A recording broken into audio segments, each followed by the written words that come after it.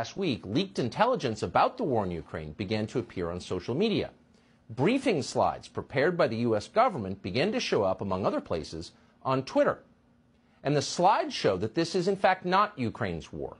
It's our war. The United States is a direct combatant in a war against Russia. As we speak, American soldiers are fighting Russian soldiers. So this is not a regional conflict in Eastern Europe. This is a hot war between the two primary nuclear superpowers on Earth. And yet this war has never been formally declared. It has not been authorized by Congress. And for that reason, this war is a violation of American law. It is a crime. The second thing we learn from these slides is that despite direct U.S. involvement, Ukraine is in fact losing the war. 7 Ukrainians are being killed for every Russian. Ukrainian air defenses have been utterly degraded. Ukraine is losing.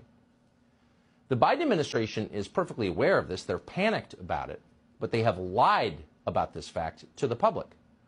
Just 2 weeks ago, for example, Secretary of Defense Lloyd Austin told the U.S. Senate that Russian military power is, quote, waning. In other words, Russia is losing the war. That was a lie. He knew it was when he said it, but he repeated it in congressional testimony. That is a crime. But Lloyd Austin has not been arrested for committing that crime. Instead, the only man who has been taken into custody, or likely ever will be, is a 21-year-old Massachusetts Air National Guardsman who leaked the slides that showed that Lloyd Austin was lying. He revealed the crimes, therefore he's the criminal. That's how Washington works. Telling the truth is the only real sin.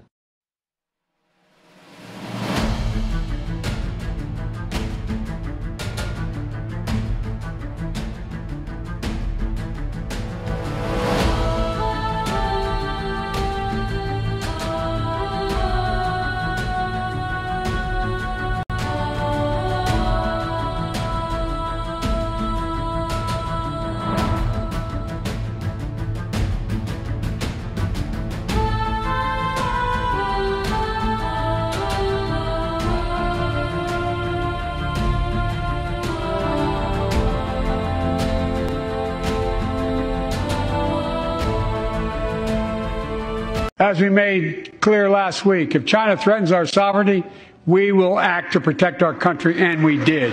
Who is threatening whose sovereignty? Let's take a quick look at the last 70 or so years. During the Korean War, American bombs crossed over the Korea-China border. This led to China's involvement in the Korean War, as the American invasion threatened their sovereignty. From November 1950 to February 1951, Dangdong's Sino-Korean Friendship Bridge was bombed by the US. As a result of the Korean War, the US sent the Navy to Taiwan, effectively putting it under American protection. Eisenhower lifted the blockade later that year, prompting the first Taiwan Straits crisis in 1954. The US Joint Chiefs of Staff recommended Chiang Kai-shek's government to use nuclear weapons against the People's Republic of China. The same year, the US signed the Sino-American Mutual Defense Treaty with the Nationalists to defend the Nationalists on Taiwan from PRC. In 1955, the US threatened a nuclear attack on China, and Congress pledged to support Taiwan. The second Taiwan Straits crisis occurred 3 years later, when the US sent military support to Taiwan and further discussed using nuclear weapons against mainland China. In 1979, in a period of détente, the US granted China full diplomatic relations, acknowledged the One China principle, but Congress later passed the Taiwan Relations Act, which required Washington to provide arms to Taiwan, as well as normalizing commercial and cultural relations. In 1982, Reagan similarly pledged not to mediate between Taiwan and China, but did not stop arms sales to Taipei. In 1999, NATO bombed the Chinese embassy in Belgrade. The US and NATO apologized for what they claimed was an accident in their wider campaign in Yugoslavia. China affirmed that it was out of the NATO targeting regime. 2 years later, a US spy plane flew over the South China Sea, colliding with a Chinese interceptor jet and making an emergency landing on Chinese territory. Last year, a US warship entered the South China Sea, and just days ago, the US and Marine Corps held drills in the South China Sea involving ships and aircraft. The US frequently and deliberately enters the South China Sea to challenge China's territorial claims. Since April 2021, almost $3 billion in arms have been sold to Taiwan. The US has been waging a war on China for decades, challenging its sovereignty and defying the very agreements it's made with China. We can stop moving towards a war when